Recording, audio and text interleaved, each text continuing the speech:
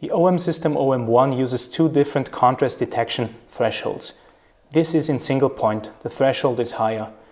When switching to zoom frame autofocus, the threshold is significantly lower and the camera is able to instantly acquire focus no matter how dark the subject. If you zoom in using zoom frame autofocus, you are back to the single point indicated by the square in the center.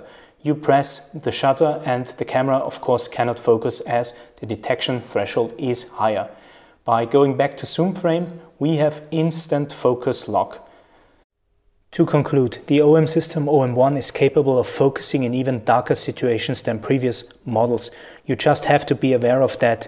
It uses a different detection threshold. Switching to phase detection autofocus can also help. That's of course in continuous autofocus. More on that in my next masterclass on the OM system OM-1. See you.